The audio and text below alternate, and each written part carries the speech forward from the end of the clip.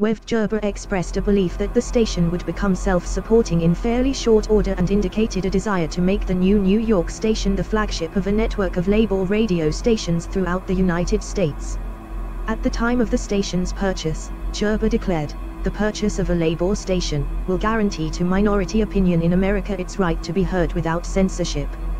Station manager August Gerber dedicated much of his time to keeping the station's meager revenue stream flowing, although already by January 1928 Norman Thomas was opining that the Socialist Party and its radio station can't go on living like this.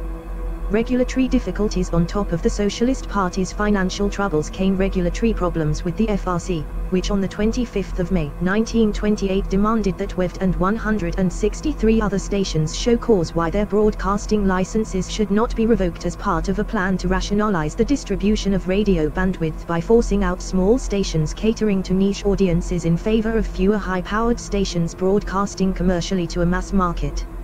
In an era in which few stations did likewise, Wevd did not fail to produce programming dealing with African American history and culture, including the broadcast of a weekly Pullman Porter's Hour sponsored by the Brotherhood of Sleeping Car Porters, which included both entertainment and talks on serious topics of interest to the black community of New York City. Wevd's educational director, Paul Blanchard, expanded the station's educational content following its August 1928 license renewal, including weekly courses on economics conducted by A.J. Must of Brookwood Labor College.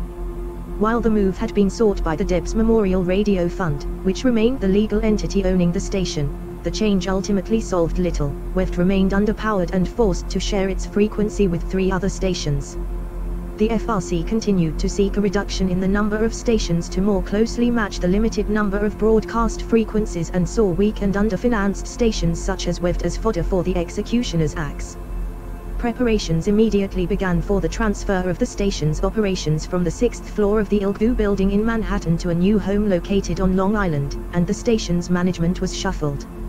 From the time of the 1932 broadcasting agreement through the 1970s, the socialist and Yiddish language Wevd continued to share its station frequency with the religious group, transmitting 86 hours per week while leaving Sundays and early mornings until 8 a.m. to WBBR, and Monday nights to Hwaz.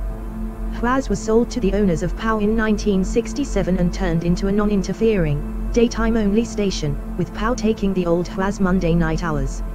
In 1981, the Forward Association sold Wevdom to Salem Media, which changed the station's format and call letters, making it the Christian station WNYM.